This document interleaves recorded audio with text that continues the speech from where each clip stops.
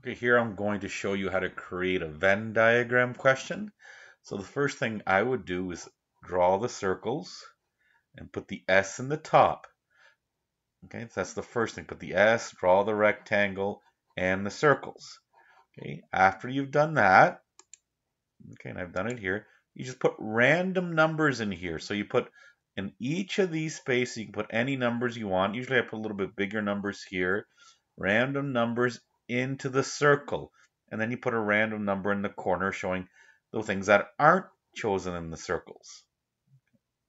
After I did that, I got to label what these circles are. So, if I'm creating this question, I need some sort of label. So here, this will be the dogs I've decided.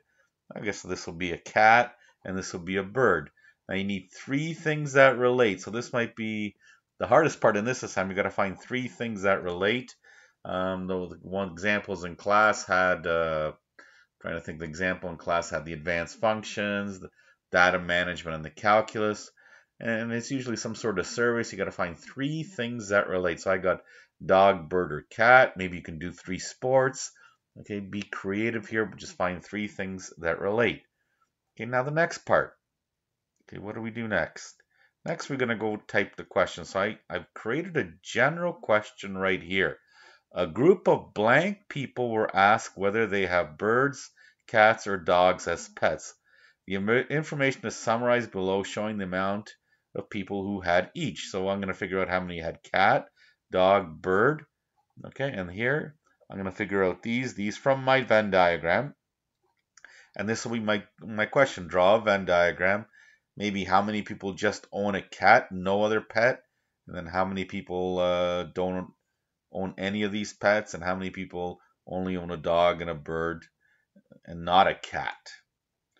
Okay, so how do I fill this in? So first, a group of blank people. So what you do now, so a group of blank people, so you need to know how many. So you're going to go back to that Venn diagram, the triple one here. This one right here. You're going to add every single number, including the 8. Okay, so every number, 20 plus 6 plus 8 plus 9 plus 5 plus 7 plus 25 plus 8. Okay, when I added all those numbers up, including that 8, I get 88. So then I go over to my question here. So I've already started this in an untitled Google Doc. I put 88 here in this space.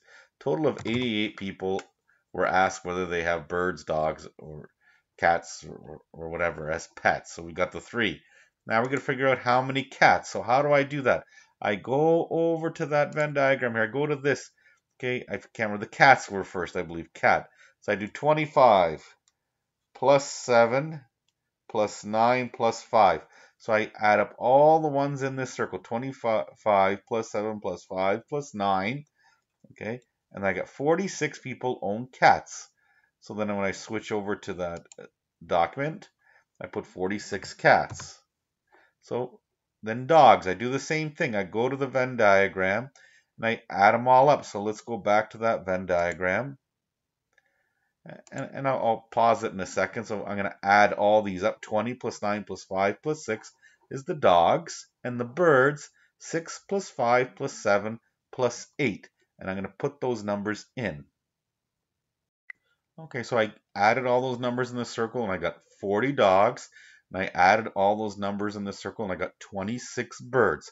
So if we go back to the circle, so let's go back to those circles. So here we go, we'll go back here. So I just added all these numbers up and I added all those numbers up. Okay, next, let's figure out how many people own a bird. Let's do a bird and a cat together. So bird and a cat. So 5 people plus 7. So 5 plus 7. These two numbers. This were the two circles. Own a bird and a cat. 5 plus 7, 12. So then we go back to our document. So that was bird and a cat. Bird and a cat. So bird and a cat. Oh, bird and cat. So right here, 12.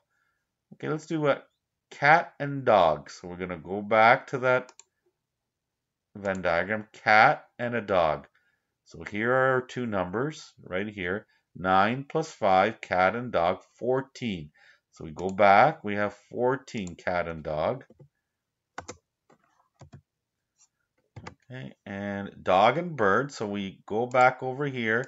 Dog and bird. Dog and birds. These two numbers here. 6 plus 5 is 11. So we switch over to our thing. We got 11 that own a dog and a bird. And then all three, well, all three is actually the middle number. So all three is 5.